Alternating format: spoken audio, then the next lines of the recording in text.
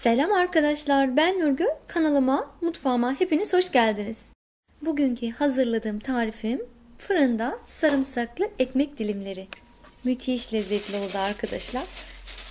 İzledikten sonra kesinlikle denemenizi tavsiye ederim. Evet, sizlere daha önceden fırın poşetinde ekmek tarifimi paylaşmıştım. Bu yapmış olduğum ekmeklerden bir tanesini sarımsaklı ekmek olarak yaptım. Yapmışken de tarifi sizler için ayrıca videolu olarak hazırladım. Umarım beğenirsiniz. Evet, nasıl yaptım? Malzeme listemizi açıklama kısmına ekleyeceğim arkadaşlar. Oradan da ulaşabilirsiniz.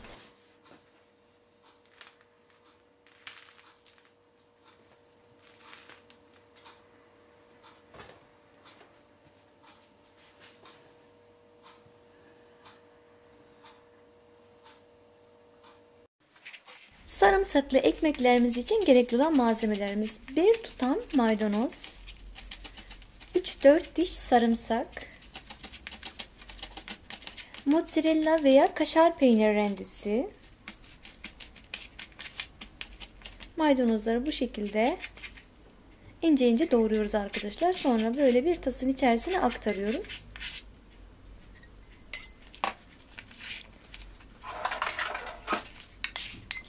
Sarımsakları da dilerseniz rendeleyebilirsiniz, dilerseniz bıçakla ezerek doğrayabilirsiniz ince ince.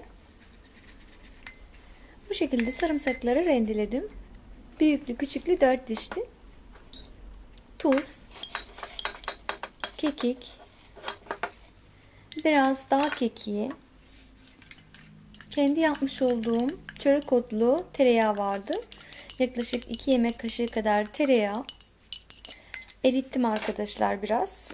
Daha güzel karıştırabilmem için. Yaklaşık 1 yemek kaşığı mayonez. Tüm malzemelerimizi tasımızın içerisine koyuyoruz ve güzelce karıştırıyoruz. Biraz da zeytinyağı takviyesi yaptım arkadaşlar. Evet, gördüğünüz gibi sarımsaklı ekmeğimizin sosu hazır. Mozzarella kaşar peynir rendesi. Bunları hazırladım, bir kenara alıyorum. Şimdi ekmeklerimi dilimleyeceğim. Ben ekmekleri dilimlerken arkadaşlar tüm bıraktım, kesmeden. Sizler dilerseniz kesip o şekilde tepsiye tek tek dilim dilim dizerek yapabilirsiniz. Ben tamamını kullanmak için bu şekilde hazırladım. Dilimlerimi kestim tamamıyla.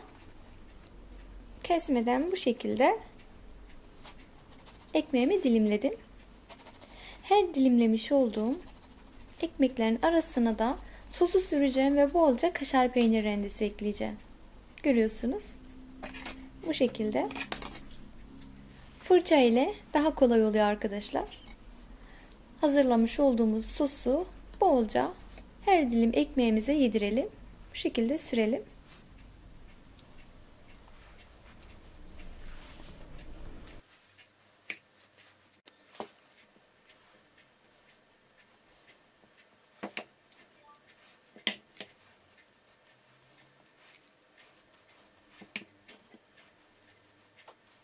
Kahvaltıda değişiklik yapmak istiyorsanız bu lezzetli ekmekleri denemenizi tavsiye ederim. İnanılmaz lezzetli oluyor arkadaşlar.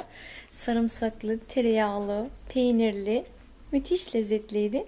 Yanına çay ve zeytin tamamdır. Evet, her bir dilimin arasına fırçayla sosumu güzelce bolca sürdüm. Güzel eriyen bir kaşar peyniri eklerseniz arkadaşlar arasına çok daha güzel sünecektir. Ben mozzarella kaşar peynir rendesi hazır satın aldım. Bu şekilde hazır rendelenmiş kaşar peynirlerini her ekmeğin dilimin arasına bolca yerleştirdim. Dilim peynir de ekleyebilirsiniz. Evet. Fırını önceden ısıtıyoruz arkadaşlar. Önceden ısınmış 200 derece fırında yaklaşık 15-20 dakika ekmeklerimiz kızarana kadar, peynirlerimiz eriyene kadar pişiriyoruz. Evet, fırın tepsisine yağlı kağıt koydum. Ekmeğimi üzerine alıyorum. Fırında dediğim gibi önceden açıp ısıttım. Önceden ısınmış fırında kızarana kadar pişireceğim.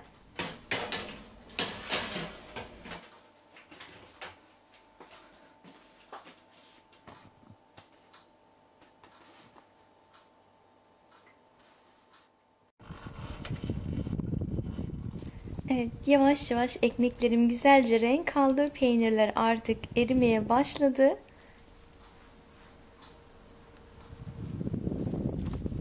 Artık fırını kapatıp ekmeklerimi dilim dilim kesebilirim.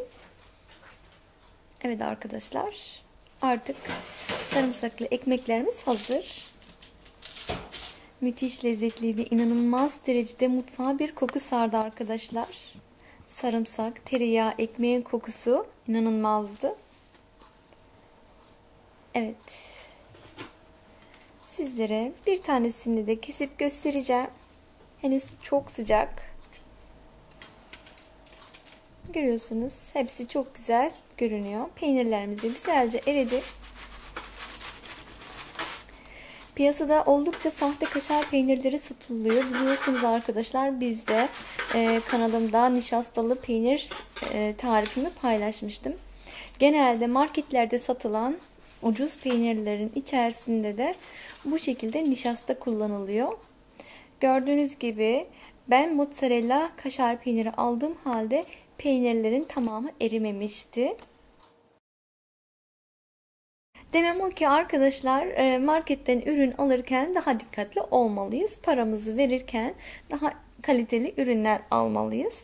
Evet, bugünlük bu kadardı. Bir yayınımızın sonuna geldik. Ekmek video tarifimi de diğer videolarımdan izlemenizi tavsiye ederim arkadaşlar. Müthiş lezzetli ve çok güzeldi. Bu sarımsaklı ekmek tarifimi de istediğiniz bagette, somun ekmeğinde, bayatlamış ekmek dilimlerinde kullanarak değerlendirebilirsiniz. Evet, umarım beğenmişsinizdir. Bir yayınımızın sonuna geldik. Videomu beğenmeyi, aşağı yorum bırakmayı, kanalıma abone olup zil sesini açmayı lütfen unutmayalım. Farklı tariflerde tekrardan görüşmek dileğiyle. Kendinize çok çok iyi bakın. Sevgiyle kalın. Hoşça kalın.